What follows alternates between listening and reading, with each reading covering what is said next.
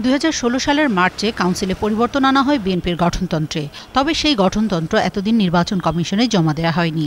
গেল 28শে জানুয়ারি পরিবর্তিত গঠনতন্ত্র নির্বাচন কমিশনে জমা দেয় বিএনপি। এতে তুলে দেওয়া হয় দুর্নীতি সংক্রান্ত 4টি ধারা। আগে গঠনতন্ত্রে ছিল সমাজে দুর্নীতিপরায়ণ ব্যক্তি বিএনপি নেতৃত্বে থাকতে পারবেন না। এ ঘটনায় গণমাধ্যম, সামাজিক যোগাযোগ মাধ্যমে শুরু হয় আলোচনা সমালোচনা। দলের তৃণমূল নেতাকর্মীরা মনে করেন দল পরিচালনায় যে কোনো পরিবর্তন আসতে পারে, এটা কৌশলগত বিষয়। কেউ দুর্নীতিবাজ হয়ে থাকে, দেশের প্রচলিত আইনে তার বিচার হবে। সেখানে আমাদের গঠনতন্ত্র থেকে যদি এই শব্দটি বাদ দেওয়া হয়ে থাকে কৌশলগত কোনো দিক বিবেচনা করে, এটি কোনো প্রভাব ফেলবে বলে আমি মনে করি না। বিএনপির নেতৃবৃন্দদের এই ঐক্যমতের পোষণের যে 7 ধারা বাতিলের এই সিদ্ধান্ত স্বতঃস্ফূর্তভাবে গ্রহণ করে। দলের স্থায়ী কমিটির নেতারা বলছেন, গঠনতন্ত্র পরিবর্তনের সঙ্গে খালেদা জিয়ার শাস্তির সঙ্গে কোনো সম্পর্ক নেই। গঠনতন্ত্র আগে যা ছিল তাই আছে। এটা তো আমাদের দলীয় গঠনতন্ত্র, এটা আমাদের নিজেদের ব্যাপার।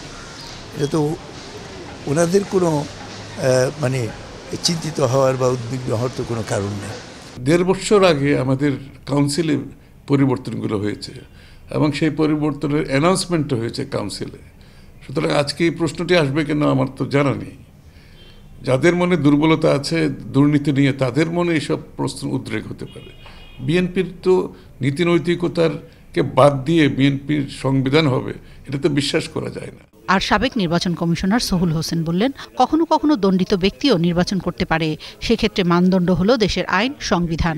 রাজনৈতিক দলের গঠনতন্ত্র, সুতরাং রাজনৈতিকভাবে এটাকে দেখতে হবে। নির্বাচনে কে যোগ্য হবেন এই ব্যাপারগুলো কিন্তু সব পুরোপুরি পুঙ্খানুপুঙ্খ রূপে আমাদের সংবিধানে এবং আরপিওতে বলা আছে। গঠনতন্ত্র পরিবর্তন বিএনপির অভ্যন্তরীণ বিষয় বলেও দাবি করেন দলের নেতারা।